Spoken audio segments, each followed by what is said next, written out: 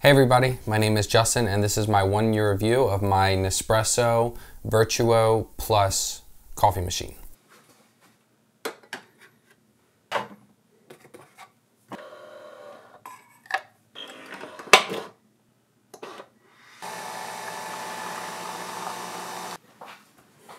So I just wanted to get one thing out of the way real quick, which is Nespresso versus Keurig versus the rest of the world of coffee.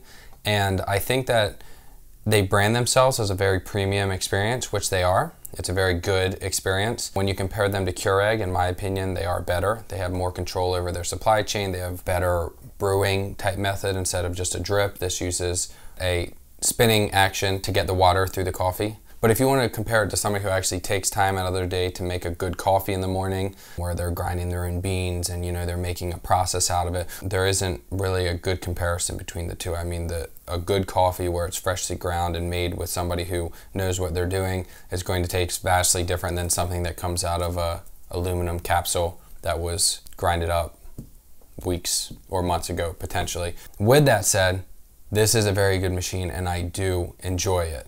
So for me, it's not just about the quality of the coffee. It's about the ease of use. It's about how fast I can do it. It's about all those things. If you're a person who you will spend 10 minutes in the morning doing it, this machine isn't for you. But if you're somebody who wants a little more options than a Keurig, but you don't want to spend all the time of learning the craft and doing it yourself, which there is something to be said for that. It's just not for me. I think that this machine is probably for you. So I just want to go over some things after a year of use that I enjoy about this machine. This isn't like a tech spec kind of thing where I'm going to tell you all the different cool features about the machine. This is just what I use in my experience using it. And the first thing is the pods. So Nespresso doesn't make their money off of their machines. They make it off the pods. So when you're buying one of these, the machine might be on sale for half off. They usually are.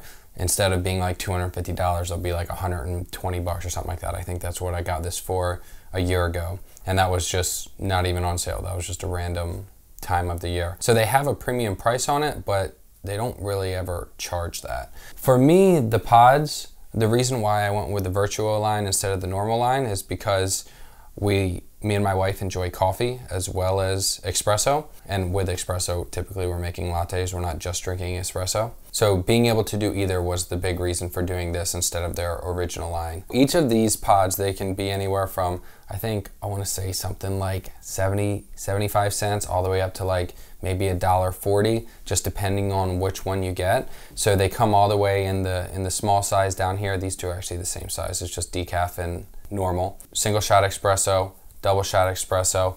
This is a small coffee. I don't know what it's called, but it's like 5 ounces, 5.07 ounces. This is a normal size coffee, 7 ounces. And then this is a double coffee, it's 14 ounces. So you have all the options of all the different sizes of things that you would want. And the price kind of varies between each. Like this is a Zimbabwe special edition coffee that they did, which is significantly more expensive than their normal decaf, but it's also more expensive than their normal big coffee. So the price doesn't necessarily go up with size. It goes up with, I guess, kind of like the limited editionness, which is one of the things that I like about it. Like I said earlier, with Keurig, you have 100 different companies or 1,000 different companies. They can put their coffee into the K-Cup. And these, only Keurig is making the pods. So you have a pretty limited selection of pods to choose from. How they counteract that is they have limited edition ones every month or so. So every month they'll come out with a new limited edition. This one is a something Nordic. This is a Nordic Black. This is a Zimbabwe. So they have different beans from different part of the world and they'll like tell you, like where it comes from and give you a backstory on all of it, which I really enjoy. I think that's a cool aspect of it. And they're really good. Like they make things for they make pods for different stuff. Like this is really good with milk and this will be really good by itself, or this will be really good in a cortado or something like that. They have kind of specific uses for their individual pods. But that is how they make their money. So if you are a coffee drinker that drinks like 5 cups a day, it's going to be anywhere from like $5 to $7 a day, depending on I guess it could maybe be like four to like $7 a day, depending on which pods you're drinking, which if you add that up over a month and there's 2 of you, it can be a lot. Me and my wife are not heavy coffee drinkers. We probably drink 1 a day. And with these pods, they do have expiration dates and stuff like that. I have had a few when they send them over, they're expired, but all you do is email them and then they just send you a new one. It's like 2-day shipping. Where I live in Maryland, and there's an Nespresso near here apparently. Not an actual store, but wherever they ship from. And it gets here within 1 day. So their customer service is on point. Like anything that you need, they will take care of. So they're really good in that sense. So next is the machine itself. So again, we chose this machine specifically because it does multiple types of coffee. Their other original machine is much smaller, but it only does espresso. So it just depends on what you want. This also works differently in the sense that it uses spinning, like I think it's centrifugal motion, and the water gets pushed into the pod, and then as it's spinning, it comes out on the outside of the pod, and it forces it out the sides, whereas the other machine actually uses pressure to pump in, kind of like a more original espresso machine. It just doesn't work at the pressure of like a really high-end espresso machine. So it's not the same as a normal espresso either way you cut it. And with this, the way that it's brewed, they really get a lot of that crema at the top, which if you've ever seen an espresso ad, they really focus on that. And it's not really a true crema. I have a friend who's super into espresso, shout out to Daniel, and he basically showed me the difference between this crema and an actual crema, which the actual crema is made from like oils when you put a really high pressure on them through the beans, and it's the oils that are coming up to the top, whereas this, it's just kind of like a foaminess. And it does it with coffee too. So when you give somebody a coffee from this and you don't put any cream or sugar in it, they typically ask if you added cream or something because it looks like it is, because it has a top layer on it, which is fine. It doesn't like taste bad or anything. If anything, it's good and cool, but it's not really a authentic espresso experience. So you can choose the design of the Vertuo. It just depends on which one you want. I think they have like 3 or 4 different designs. We just like this one, and we like this this color. A couple things that I like about it is it's electric. I like that option, or I like that it does that. Each of the pods have a different barcode that's on the bottom, and it just automatically senses, so you don't have to press any button. There's literally 1 button on it, which the 1 button is cool. Actually 2, because this is technically a button as well. But it makes it a little harder for cleaning because there's not like a dedicated cleaning button or anything. It's all like press it 3 times and then press down and hold and do that kind of stuff. So whenever it comes to cleaning and maintenance, I always have to look it up online and see how to do it again. But it's not too bad. It takes me like 2 seconds. Speaking of which, the only real maintenance that we do is we make sure there's not a pod in there. Pod will stay inside where like the water injectors are and all that kind of stuff. So I try and kind of keep that clean by making sure after I do it, I pop it up and making sure the pod goes out. I would say about once a month, make sure there's nothing in it, fill the back reservoir up here with water, and just run water through it, and it will basically empty this and kind of give you like brownish water that comes out of it. So there is some spots where the coffee builds up, so doing that once a month is good.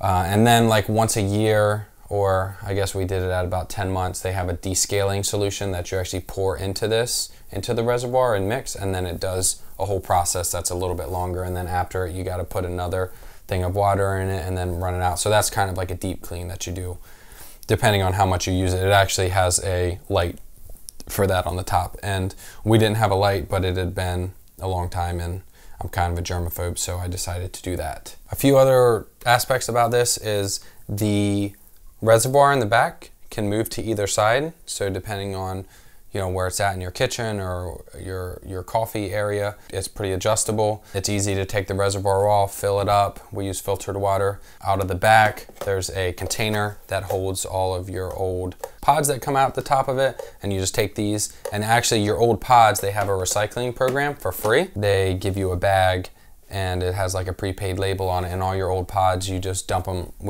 in there when we're done. And then once that bag gets filled up, you just take it over to UPS, and they compost the used coffee beans, and then they recycle the shell because it's all aluminum. I thought that was a pretty cool deal. It makes me feel a little better about spending a little bit more per cup, knowing that when it's done, it's going to possibly be another cup. Another thing to note is this thing right here is adjustable. I will say that I do wish that this was motorized, kind of like the top, because we go from doing coffee to espresso a lot with a different cup, and just having to take it off and move it around is definitely a first world problem and not something to really complain about, but I'm doing a review. I'm saying what I feel about it. It's really easy to clean. You take this off and then this honeycomb comes out and then you just wash it out, and it's pretty easy. Same thing with the back reservoir and the water reservoir and the pod collector. You just take it out, clean it out, put it back. That's about all the cleaning that we've done, other than wiping down the outside occasionally. So super easy to maintain, super easy to clean. While it's running, it's gotten progressively louder over the last year of use. So I had an extra little rubber sticker that came with a piece of furniture, and I just ended up sticking a couple on the bottom of it to stop the vibrations, because that's kind of what it does, is it spins really fast, and I think that's what's making the noise, as well as like forcing the water through it. So that kind of helped with the noise a little bit, but it's not particularly a quiet system. It's not like wake up your wife kind of loud, but it's also not like I would say Keurig is noticeably quieter, because I think Keurig is just a drip. It's not, there's no forcing water in, there's no spinning, there's no any of that stuff. So this is noticeably louder than that. With all that said, this is another product that I would definitely recommend to somebody who, again, is out there looking for something quick and easy, also more premium than other products that are out there on the market. Just be prepared to spend a decent amount of money on pods. So I hope you guys enjoyed this review. If you have any questions or anything, comment below. And if you enjoyed the review, give me a thumbs up and a subscribe. Thanks.